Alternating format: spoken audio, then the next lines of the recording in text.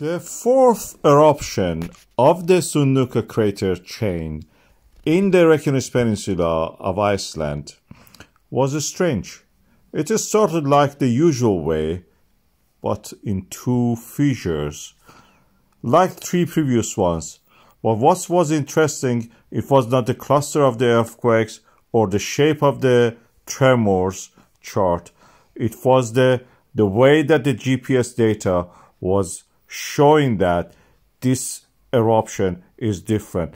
It was not a continuation of the trend that we had in the three previous eruptions.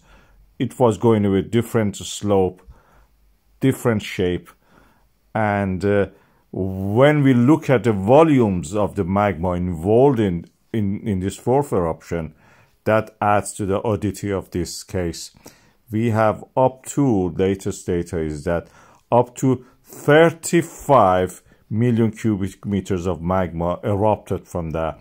The reservoir of the Svartsengi volcanic system, which contributed to the three previous ones, was from 8 to 13, sometimes to 18 million cubic meters.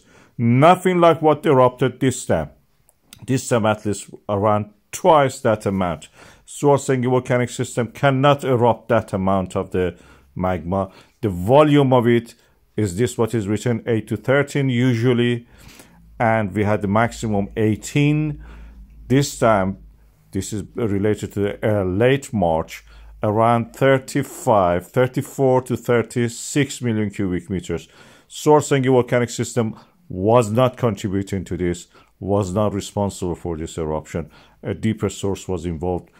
It is speculated that the source at the depth of 8 to 12 kilometers was involved, pulling a part of the land masses of Eurasia and the Americas, creating a rift valley in the Svartsengi area. I have named it Grindavik Rift Valley, is the range and basin, practically brought up and rose the mantle of the earth higher. And what was doing is that this thinning of the crust, melting the top part of the magma and erupting from there. What we are seeing in here, and we have seen to the last moment of it, was not a volcanic eruption with a magma chamber contributing to it. I believe this was an ophiolite sequence directly from the mantle of the earth. This was lucky that we saw this on the land, although we cannot see the sequence of it, the cross-section of it, but we have good understanding of how the ophiolite sequences look like. And this one looks like nothing similar to what we had in Svartsengi, but very similar to the other one.